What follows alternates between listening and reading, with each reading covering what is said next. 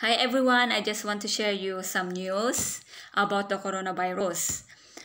Um, China has stepped up its response to a new coronavirus outbreak that has killed 41 people and affected at least 1,287 in the Midland, ordering nationwide measures to detect the virus at transport terminals.